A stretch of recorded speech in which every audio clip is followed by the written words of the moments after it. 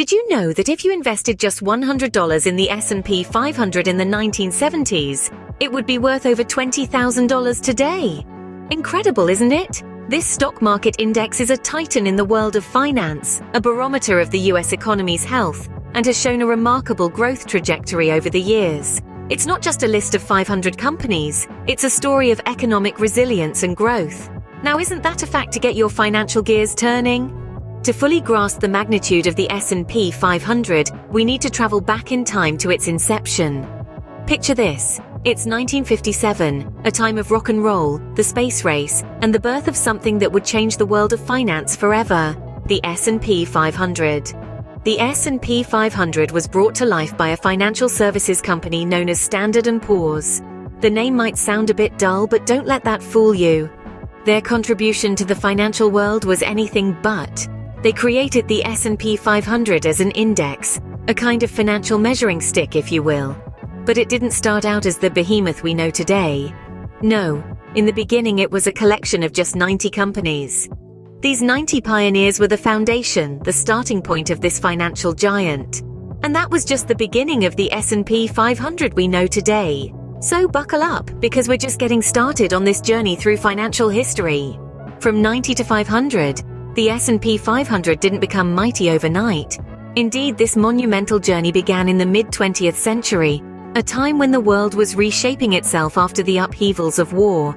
In the year 1957, the S&P 500 underwent an expansion from 90 companies to 500. This change was not merely quantitative, but also qualitative. With an increased number of companies, the diversity of sectors represented in the index also grew exponentially. From manufacturing to IT, from healthcare to finance, the broad spectrum of sectors offered a more comprehensive view of the economic landscape. But how does a company make it to the S&P 500? Well, the criteria isn't as simple as being a large, successful company.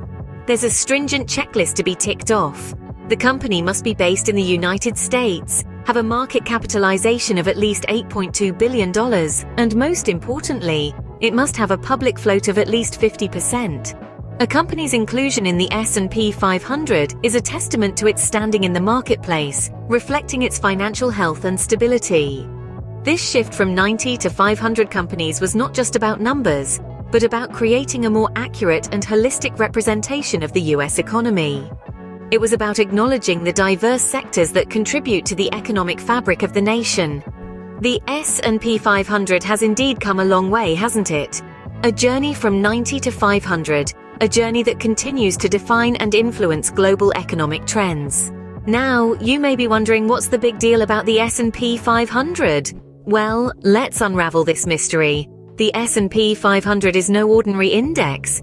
It's like the pulse of the US economy, reflecting the health and performance of the country's top 500 companies. It's a barometer, gauging the economic climate and influencing global markets. When the S&P 500 rises, it's a sign of robust economic activity and investor confidence. When it falls, it signals caution, potentially due to economic slowdown or market volatility. It's like a weather forecast for investors, alerting them to sunny days or stormy times ahead. Moreover, the S&P 500 serves as a benchmark for investors and fund managers. It's the yardstick they use to measure their performance, aiming to outperform this index. It's the goalpost, the touchstone, the gold standard.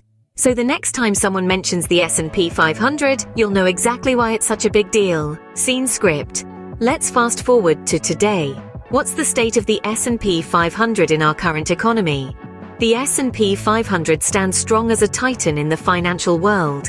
It's not just a reflection of the US economy, but a global barometer that gauges the financial health of the world's largest corporations. Its recent performance? Impressive. Despite the rollercoaster ride of global events, it continues to demonstrate resilience and growth. This powerhouse index is more than a financial tool. It's a mirror reflecting the economic trends, from technological advancements to shifts in consumer behavior. It's the pulse of the market, the heartbeat of global commerce. The S&P 500's impact is profound. It shapes investment strategies, influences economic policies, and guides decisions of businesses and individuals alike. Its performance is watched, analyzed, and dissected by investors and economists, from Wall Street to Main Street. And there you have it. A quick journey through the history and significance of the S&P 500. Remember, understanding this powerhouse index is a step towards financial literacy.